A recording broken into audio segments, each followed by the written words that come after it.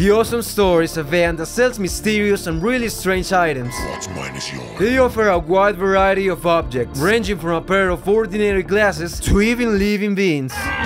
That's a bit shady, but at least it's not a white van, so we shouldn't worry. One of the sold products was this universal remote that Rob uses to fight Gumball with very powerful features. So that makes me wonder, what is the most powerful object in Gumball? We will go from the weakest to the strongest, explaining their powers and the things they have in particular.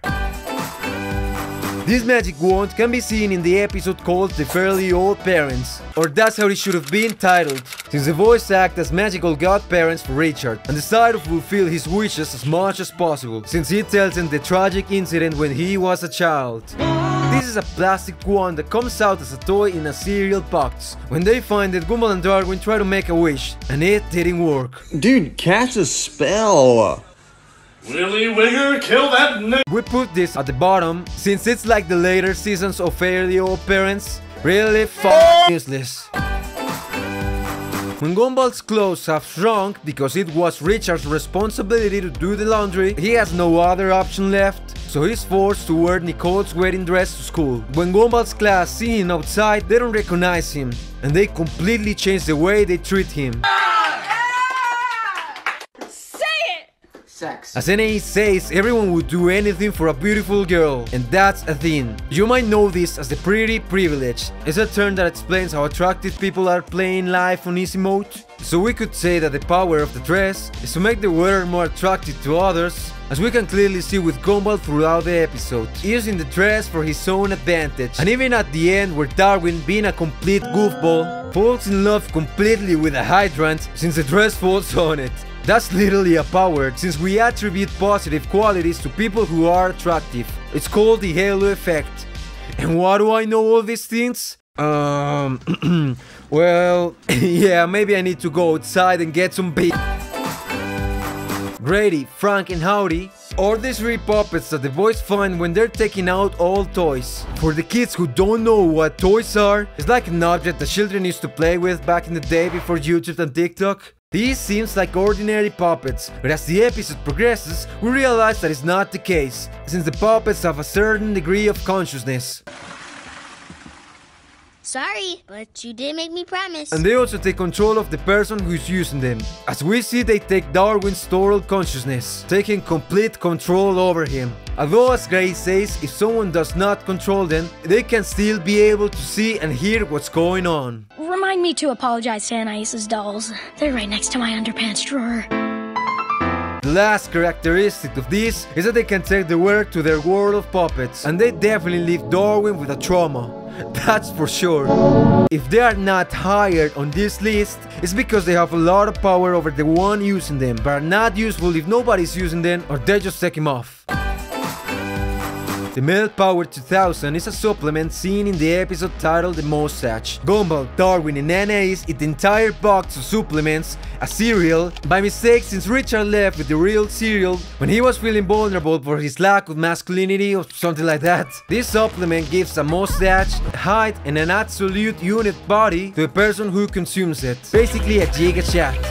Also, eating this will provide you with super strength and a tasty six-pack. They get a little taste of what's like being an adult, and as barely the adult I am, I can confirm that it is indeed pretty depressing, and I'm very scared of my landlord. Oh no, it's a landlord! So the power that this thing has is to give the person big muscles and rise their testosterone through the roof. That's why it's above the previous ones, since it's really good to increase your power, and also because if you could inject this supplement into your veins, it would easily be a bestseller among gym bros. Richard's refrigerator was sold by the Awesome Store, so we know this one is not gonna miss. It's a fridge that you shouldn't keep food in it, because it stores memories and emotions. Powerful enough to cause a blizzard that traps Richard in a prison of ice and nostalgia. And since you cannot store food in it, you will avoid eating saturated fats, which would result in you living a healthier lifestyle and living longer. But other than that, I don't really see any other benefit.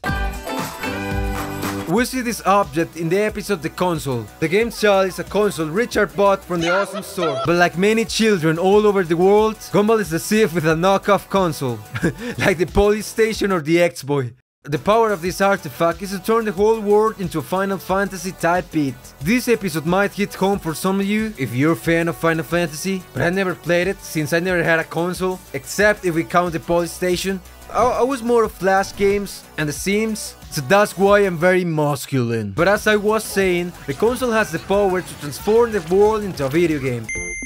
You've earned the No Life trophy.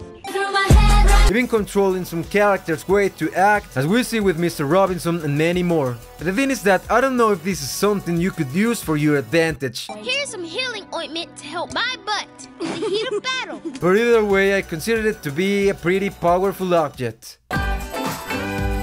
In the episode The Game, they're cleaning under the bed because apparently Nicole finds it disgusting. What is this? Oh, that's a glass of milk.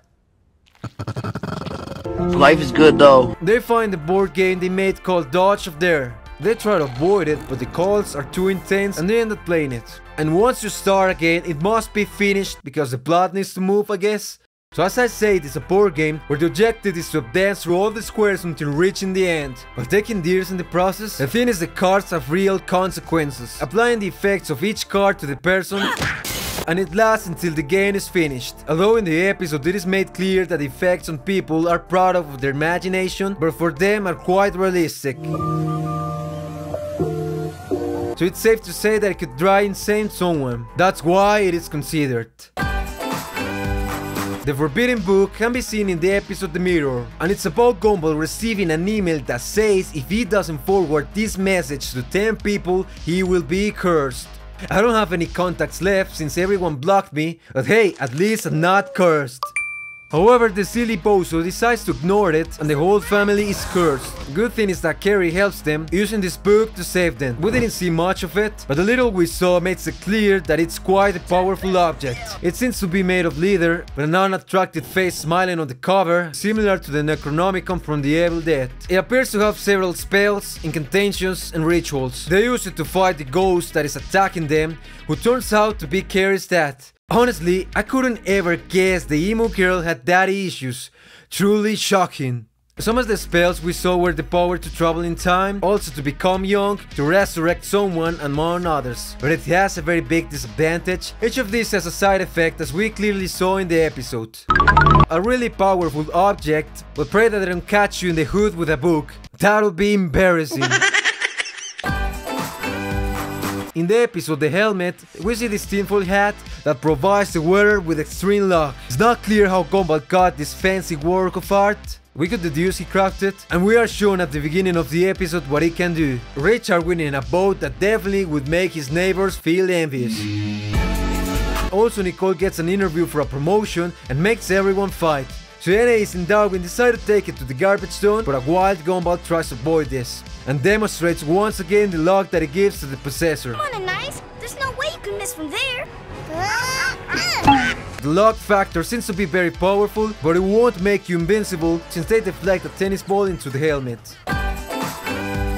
This very powerful object can be seen in the last episode of the 4th season, The Disaster, and in the first one of the 5th season, The Rerun. This is bought by Rob in the Awesome Store. So you know TVs, DVD players. Go brainless, yeah? Go wacky. Well, it's actually stolen. This thing is so strong that it's better than any GTA shitcode that you can use. It can freeze, advance or rewind time, put subtitles, lower the brightness of the world, teleport an object, eject someone, among many other things, only for $12.99. Ruff uses the remote and its powers while fighting Gumball, and we see how this scene has the complete control over the world, and how the theory that in a TV show makes more sense. Press the channel button. Disturbance in the parking lot. It's like I'm inside a giant... But talking of that, let's move on to our last object. The most powerful object can be seen in the episode The Shipping, as well as many other weird objects from the Awesome Store, since it starts with Donut Cop investigating the shopkeeper of the Awesome Store. We see more diabolical objects, how apparently the store has like 4 floors and a pair of normal glasses. Ah! My wife! She looks like a mouse! What kind of dark magic is this? They're not magic. He drives off and the police have to chase him, dropping the magic notebook. To which Sarah, who I find similar to those edgy annoying 14-year-olds, Wait! I'm an otaku. The light could kill me.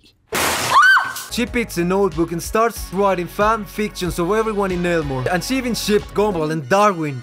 That's good, since this was what we all really crave. I mean, that's a shout out to the episode The Dress we saw earlier. The notebook has a black cover with the Cartoon Network logo in gold on the front. It has the power to alter reality at the whim of the person who writes in it, as we see Sarah doing by creating new characters or making people do what she writes. Crazy! That's even more powerful than the Death Note. So with this notebook you can alter the entire reality without any complications, and the fact that it has the Cartoon Network logo makes it a really overpowered object, since we don't know if it can affect the realities of other Cartoon Network shows. And that's just insane. And again, this aligns a lot with what I was talking about in the remote, and what I go in depth in this video, so go watch this one to see what the remote and the notebook really imply. Thanks for watching, and don't forget to drop a like and subscribe.